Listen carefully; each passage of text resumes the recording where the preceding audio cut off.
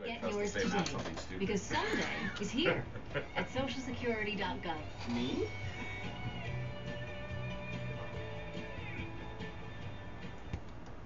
Good morning, everyone. Welcome to today's edition of AM Minnesota. Boy, it's been a while since we've been in studio. We were at the fair all last week, which is always a lot of fun. Always enjoy doing our AM Minnesota show out at the Rice County Fair. It's always a terrific time. But we're back in the saddle, so to speak. Tomorrow, some folks will be coming in talking about Faribault's Crazy Days. Yep, Crazy Days is coming up this weekend here in Faribault, as businesses go plumb crazy with all kinds of deals. So we invite everybody in the KDHL listening area to stop by. Jerry will be on the road Friday. He'll be heading over to Alcorn over in Dodge Center. They're celebrating 20 years. It's been that long. Yep. I feel old now because I remember when they were organizing. I remember going to some meetings about their organization and talking to some folks back 20 years ago. So that should be a very informative program. I know he's heading over to Claremont, I should say, not Dodge Center, Claremont, to visit with those folks. I'm going to talk about the Waseca Garden Club on Monday. And I'm hoping to get the new executive director of the Paradise Center for the Arts here on AM Minnesota soon too. So see if we can get that done. Little Mermaid is coming up. The Little Mermaid, yes, everybody knows. I think most people know about Walt Disney's The Little Mermaid, the Disney film, The Little Mermaid. And we have some cast members and the director of the play. The Paradise Community Theater is putting this on this weekend and next weekend. Eric Parrish is with us. Medford native, right, Eric? Yeah, good morning. Very proud of your Medford roots. I am, mostly because my dad taught music there for 36 years, so, you know, that's kind of my thing. Yeah, and now you're in Worthington, right? Yep, I teach music now in Worthington. Which was where I was born. Right. I remember this about you. It's the turkey capital of the world. It is. Speaks volumes. They race turkeys down the street. It's crazy. There's lots of turkeys. Yep. In that area. Mm-hmm. And of course, we are the turkey capital of the world as a state, Minnesota, you know. Right. So double turkey. Yeah. Double turkey. So we're here to talk about fish. We are here to talk about fish. Yep. Little Mermaid opens on Friday. Life is the bubbles under the sea, as we have affectionately keep reminding ourselves. So how is it going on your Little Mermaid play? It's going really well, I think. So we built these this huge so the Paradise Center doesn't have a fly system, which means we were bringing scenery in from the ceiling, right? Correct. Flies in. And so in order to create the illusion of being under the water and above the water at the same time, my dad and I engineered this three-tiered pulley system so we can bring in the waves and pull out the waves into the theater, so that we can be above the water on the ship and below the water for under the sea at the same time without having to move massive amounts of scenery. You should have received an award just for that. Well, my dad is the one who really is the ingenious. I draw the picture and I go, I wanted to do this, and then he comes up with how that all works. I'm very lucky to have him be able to do that. Right. I didn't tell you, gentlemen, but you need to be kind of close to the microphone. About thumb to pinky, I always say, is the general distance from the microphone. I'm specifically speaking with Jackson Heeman. Jackson, how are you today? Great. How are you? I'm doing fantastic. I still need you just closer to, maybe you can lower that for him. There you go. How old are you, Jackson? I'm 12. 12. I don't even remember being 12. I know I was 12 at one time, but I just don't remember it. No, I'm just kidding. What grade would that put you in? I'm going into 7th grade. Oh, 7th grade. And you're from Medford too, I understand. Yep. And being surrounded by Medford people today. Mhm. What's Medford's most famous? What's it most famous for? We're the smallest town to have a McDonald's. Yeah. That's Yeah. Butcher hogs at the cash market so far today are steady in the Midwest. August is down 87 cents at 73.72, and October 77 lower at 62.85. It is warm in here. It's really Major warm. U.S. stock indices are in positive territory. Crude oil's now down modestly after some early gains. John Perkins, Round Field. Thanks, John. Certainly appreciate that. Your opening market report is a service of your KDHL Agri Boosters, including Northland Buildings. For quality post-frame construction, head to their website, northlandbuildings.com. And Ag Power Enterprises, your John Deere dealer. They have locations in Owatonna, Hollandale, Belle Plaine, and Osage in Northwood, Iowa. Get on AM Minnesota today. We're talking about The Little Mermaid. The Little Mermaid. They're performing that at the Paradise Center for the Arts. The Paradise Community Theater is performing it. And we have in studio Eric Parrish, who is the director extraordinaire of The Little Mermaid. Nate Chesney, who I think, well, we'll let Nate tell us who he plays. And then one of the little fishes, I think, Jackson Heeman is with us. Is that what you do, Jackson, in the play? What are you in the play? I'm Flounder in the play. You're Flounder. Flounder. The little yellow fish that is Ariel's friend, the mermaid's friend. Yep. Not the love interest, just a friend. No, Nate's Prince Eric, the love interest. Yes. This is my favorite Disney show because the prince's name is Eric. Oh my word. It's not conceited or anything at all. Do you know? Were you named after the? No, I was not. But oh well. It's just Eric runs in the family. Grandfather, great grandfather. No, it was I think it was an arbitrary name. They It was just better than my mom vetoed Preston Parish, so that was. So they opened a name book, closed their eyes, pointed to a name, and you were named. I don't really know the story. I'm glad I'm not Preston. Not well, that anything's wrong, but yeah. the alliteration is bad. My folks were going to name me George. I'm glad that didn't happen too. I could just hear the Georgie Pargie, you know. Right? I have a friend named George. I'm going to tell him too. Well, George Washington, pretty distinguished person. There you go. Right. Yeah. So George Washington, we started rehearsals for Mermaid during 1776 while we were doing that. So we had about 3 weeks of overlap where we were doing, Nate and I were involved with that. So we were doing that and then doing Mermaid in the basement in 1776 on the stage, double rehearsing since about the beginning of June. Yep. Yeah. Now you get the idea of what they go through at the Guthrie and places like that. Mm-hmm. Because, you know, the same cast members will be in plays that show one right after the other. You have to get the one ready while the other one's still going. Yep. I used to do that in graduate school, and I remember that was a lot of work. And it still is. It still is. Yep. So let me ask you this, Eric. Okay. Do you think it's more work to be acting in a play or to direct a play? I think the stress is different. When you're directing, you have there's more management, and you have to think of everything for everyone. When you're acting, there's more pressure because you have to be responsible for yourself. And so I don't know that one is more or less. I have found that I'm more comfortable directing. I feel like my instincts are better interpreting all of the characters in the story as opposed to just focusing on my own. That's been my experience so far. So Nate, tell me about your character in The Little Mermaid. Well, I play Prince Eric. And for those people who know the movie pretty well, they know that Prince Eric isn't necessarily he doesn't have a terrific part in the movie. No. He's kind of just a pretty plain guy. That's right. But for the musical, they've done a lot to try to develop that character into something more than just a handsome prince. They've given him songs to sing and a little bit more of a personality. Yeah, the song they wrote for the show, they added songs to Prince Eric and to Ursula, the octopus, right?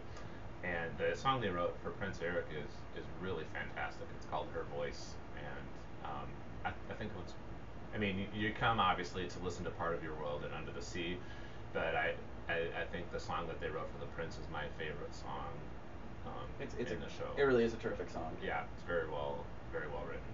This was not ever in anything else. It was not in the movie. It's just in the stage version Right. of the show. So I tell people it's like the Disney movie, but like the expanded cut, right? Because there's about 4 extra songs that are in the film. Yeah. Yeah, maybe 5. Yeah, at least 4. Yeah. Yeah. So it does follow the film, though. If Oh, you've yeah. seen the film, Yeah. the way out of the story is a little different because Right. you can't really, you know, kill the way Ursula's demise happens is a little different just because of it's not a cartoon. Yeah, right, of course. We have to do it live on stage, which is the cool part, but you know, you have to make some changes to make that happen live. So I'm very curious to see what you have for costumes. So my friend Roxanne built most of the costumes for the show, and so they are they're really nice, I think. They're really nice costumes. They're really cool, really interesting, colorful. They're very colorful, and I think they're very functional. You know, we're still learning how to walk, so we look like we're swimming. So in the Broadway production, they were all on rollerblades and those rolly shoes to make them look like they were swimming. We're not doing that because everyone will go off the front of the stage at the parade. Yeah, don't need lawsuits. And then there was a revival last year or the year before in which they flew, you know, like they had them on wires and they were flying around, which we're also not doing that. But I think what we do makes it I think we're doing an effective job of making it look like we're in the water and swimming. Yeah. Moving your hips, that sort of thing. Yeah. Yeah, and keeping your legs together so it doesn't look like you're walking in your fishtail. Has that been a bit of a challenge for you, Jackson? Well, my costume is different than a lot of the other ones because like it's round, not like a tail that goes like on the legs. I mean, I have like tights and then shorts and then like this fish part on my body. So it's different, but yeah, I like it. His is more stuffed and a little more literal than some of the others. So how cool is it to have fins? It's pretty cool. I like it. He's got a big fin on his head that goes out like a mohawk. It's pretty cool. Oh yeah? Yeah. Probably my favorite my favorite part of the costume is my like fish part because I don't know, I just like it a lot. And I dig, like, he's got really cool makeup on too that like matches his costume, and that's really cool. Yeah. You're obviously not allergic to it. No. One of the first big productions I was in high school, I was allergic to the makeup. Really? My face was on fire on stage. Wow. I played Pappy Yokel, a little actor. I can see that. And my face was on fire. I'm not kidding. Wow. I was allergic to them. Sure. I'll never forget that. I'll be rocking in the nursing home and I'll remember my face on fire. And Mammy Yoakum, well, what it did, this is the neat thing about theater, as you know, all you guys know, it created a great bond between Mammy Yoakum and Pappy Yoakum. Right. And to this day, we still keep in touch.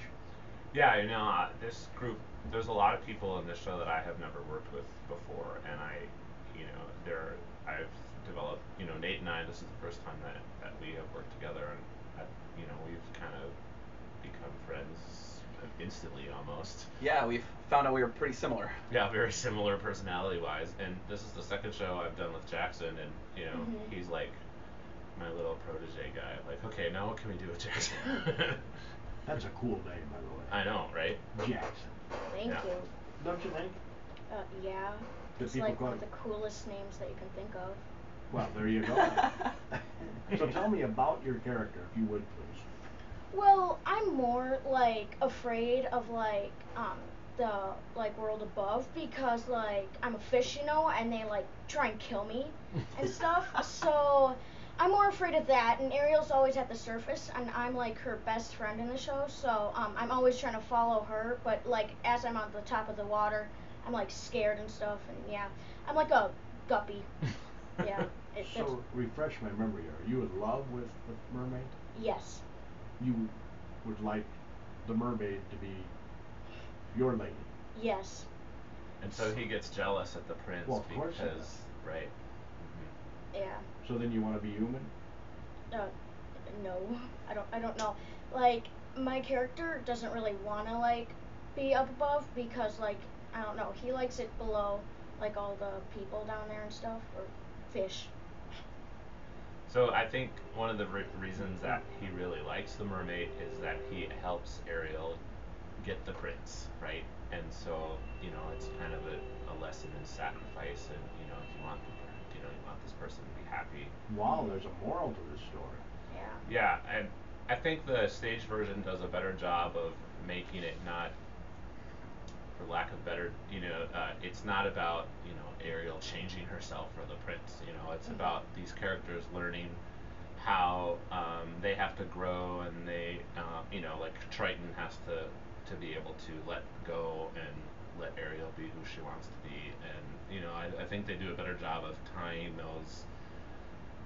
those themes in than in the film. You know, the film is fairly, you know, oh, Ariel wants to be a girl and live on the land so that she can be happy, and the stage version is more about, you know, that transition and growth as a young person, and finding who you really age. are. Yeah, coming of age. That was the phrase I was looking for. Well, I don't know. I gotta be honest with you. I think it'd be pretty cool to be a fish. Depending on what kind of fish you're. Yeah.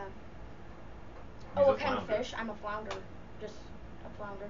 Blue, yellow, stripes. A flounder fish. Flounder A fish. flounder So, fish. how do you get in the head of a fish? How do you know, for your character? How did you decide to play your character? Well, I just really think like the character. Like, if I was him, like in like real life, then like what would he do in that situation? You know, like that's how I think about it. But yeah, that's how I. Yeah. I would think that'd be the hardest part to play. Well, I think they do a good job of making the characters relate, kind of teenage, you know, that angst, and so, you know, Flounder's written a little bit kind of like a punk, you know, and he's kind of defiant in terms of, you know, he and Ariel are breaking rules a lot. You know, Sebastian the crab is always chasing them, and oh, don't do this, and you can't do that, and your dad told you this, and you know, and those two are off running around. We were just talking about this morning in the lobby. There's a funny part during Under the Sea where Ariel just basically kidnaps Flounder and runs away with him, and the expression on his face when that happens is so funny. He does a really good job. Both of these gentlemen are very talented singers, so you know, that someone said last night it's worth the price of admission just to hear both of them sing. So. Wow, Jackson, I'm impressed. Thank you. Fantastic. What other productions have you been in? You mentioned that you were in another production with Eric. Yeah, that was 9. That was my very first one with Eric. That was like the first solo that I ever had in a musical, actually. Were you like, scared? Yeah. I mean, like, you're always nervous, but like you try not to show it. So, yeah. Yeah, it's I was hard. last year when we had auditions for that. We were looking for this little boy to play little Guido, and he walked into auditions, and I was like, oh, thank God, I'm someone that can sing and is adorable. So then when we were getting ready to do this, I called his mom, and I was like, okay, so this is the plan. We need him next summer, and don't let his voice change. Mom's cool with all this? Yeah. I mean, she doesn't enjoy being my chauffeur, I should say, but Probably not. I make her because I can't drive, so. You're a few years away from that, though. Yeah, about 6. No, about 4. There you go. 4. Yeah, Math is going. hard in the morning. You have to go in there Yeah. for a second. Unless they change the driving laws to 18, you know, I know. which could happen. I hope not. So you like the set, Nate? You think it's pretty cool? Yeah, I think the set is terrific, and I think that the lighting design is also fantastic. Yeah. You know, we had worked with the set for a while, and then the lights came in, and it just dramatically changed everything. You know, it just, you get that feel of every scene change is just a little different with how the lights set up. It really, it's just fantastic to see it. Yeah. So people who have seen the 9 that I did, or Footloose, or 10 November, in that space, I bring in my friend Erin, the lighting designer, who works up at Artistry in the Twin Cities and also assists at the Children's Theater in the Guthrie, and she comes down and makes the magic happen. I mean, she's 50% of my dad and her make me look good. You know, they execute what is going on in my head. Yeah, because lighting is big. Right, especially in this, we have moving lights and things to create the illusion of waves, and you know, and there's a lot of different colors. You know, so we're using purples and greens and blues and things to create different like layers of water. So there are 7 layers of scenery that to make that to the depth of the ocean. And then she lights those different layers with different colors, so then they look further away to create that illusion of depth. It's really awesome. Who plays Ariel? Yeah. Pardon? Who plays Ariel? Jada, and I was trying to remember LaFrance. Jada LaFrance. Yeah, and she's from Waterville. Okay. And this is her first show. It's her first. Wow. Her first musical. Now, how perfect is that? A mermaid from Waterville. Right? Right. Yeah. Yeah. But she's fantastic. She's fantastic. She sings the crap out of Part of Your World. I mean, beautiful voice. Yeah. Yeah. Yeah. Wow. Yeah. That's another one. You come to hear that song. You come to hear that song. You will not be disappointed. Yeah. Like it is fantastic. Yeah. I'm getting goosebumps just sitting here right now. No kidding. Yeah. Yeah. She's really. You know, there was a several ladies that came to the audition to, you know, I think every redhead in southern Minnesota came to the audition to be Ariel. And you know, it was hard. I had it narrowed down to about 3, and then I just put them all on stage and I gave them Part of Your World, and I said, okay ladies, one of you needs to sell this song and steal this part. And she just went up there and she had the whole thing memorized at the audition and just sang it, and I was like, yep, hands down, no question, that's who it is. And she has been a pleasure to work with since day 1. So I would think that would be the hardest part of directing, is choosing who you slot into what role. yeah, I always tell people the 2 things that make a production work are who comes to the audition and where you put the furniture. So far, this is your favorite role? You like being a little flounder? Yeah, I do. It's a lot of fun to play. It's something different because usually I'm just like this normal like guy character, but this is fun. I enjoy it a lot. You have a good imagination, Yeah. which you have to have when you play characters like this. Yeah, you do. And he has great comedic timing. Great timing, which I can't teach him. That's just an instinct. He lands his jokes well. Yeah, they're really good. And he has a really fun song called She's in Love. It's kind of like a Jackson 5 kind of girl group number that's added to the show from not in the movie, and he does a really good job with that. He sings it with the Mer sisters, so he has like 6 mermaid backup singers. It's pretty fun. So where does talent come from? Mom, dad?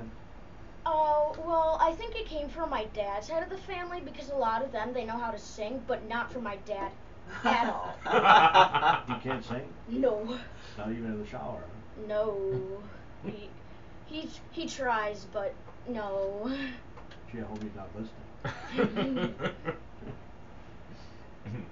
Brothers, sisters? You have brothers? I have one sister, Haley, and she's, She was just in the show in Medford, right? yeah, she was. Yep. She's just getting started into performing. So she's a little sister? Yep, she's, 9 right now. Yeah. You guys ever do a duet? No.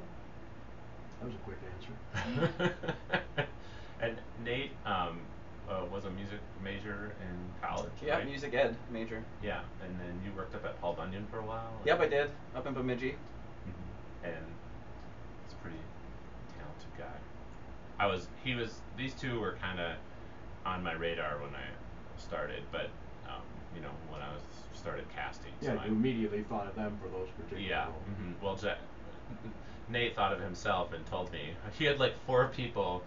Let's Nate be wants clear. to play Prince Eric. I'm in Worthington and people are calling me to tell me that Nate wants I to be did this not tell them to do that. Let's be very clear about that. But you're not disappointed now, right? No. I did want the part, and that's why I told him that, you know, straight up that I wanted the part, because I saw this at Chanhassen and I saw what they did with this character, and I liked it and I wanted to do it. I hadn't done a musical in 2 years, so I missed it. Yeah. So That kind of gets in your blood, doesn't it? it does. And let's see, Abigail Green, who is Dallas Musselman's daughter, plays Ursula. Okay. And she's really fun. And she's doing well too. Yeah, and she's got that, you know, voluptuous thing going down, and that works. And Palmer Huff plays King Triton, and let's see,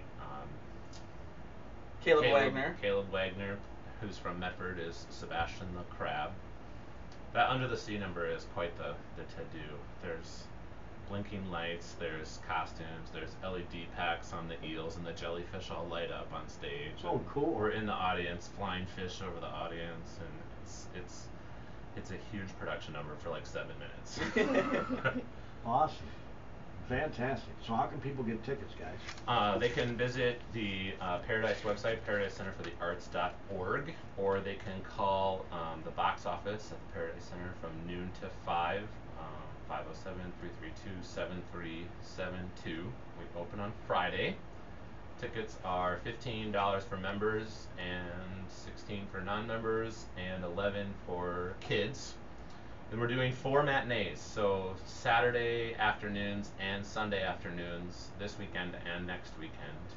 And before the matinees, you can have tea with Ariel an hour before the performance. You can make reservations also at the Paradise box office. Oh, cool. Little kids will love that. Yeah. Don't you think? Although this is a play that I think adults will enjoy too. Oh, for sure. Oh yeah, for sure. I mean, you know, Disney does a good job of engaging the adults on one level and the kids on another level, and I think that's even more so the case in the stage version of this show. I keep telling everybody we're aiming for the 4th graders and the dads. Okay, those are our 2 target audiences. The 4th graders and the dads. Yep. We'll see how successful you are at getting both of those. Right. I think we'll do pretty well. Yeah. Yeah. Well, you know, as the Paradise is transitioning into the new executive director, they had asked me to do a musical, and I said, let's do something that everyone's going to enjoy, and we can introduce this, the transition and keep some sort of stability as we go forward. Because I really think the Paradise Center is an important part of this community, and I think, Nate and I are both music teachers at one point, or he used to be, and I still am. And I really, the arts are very important in terms of developing and keeping communities alive, and it's something you can do for your whole life, and that's what community theater is about. And I'm really passionate about helping that venue and that organization stay alive and work. And so it's the reason I come up here every summer. I mean, it's 2.5 hours, and I'm moving into my old high school bedroom, at my dad's house, camping out and doing shows in Faribault. But I think it's important, and I believe in that place. All right. So get your tickets, folks. Take it in. The Little Mermaid. Again, performances July 29th and August 4th and 5th at 7:30 in the evening, and July 30th, 31st, August 6th and 7th at 2 in the afternoon. That concludes today's edition of AM Minnesota. Certainly want to thank our guests. Tomorrow we'll be talking about Crazy Days, which is going on in Faribault this weekend. We'll get all the details on AM Minnesota tomorrow. You're in tune to KDHL AM in Faribault, Minnesota.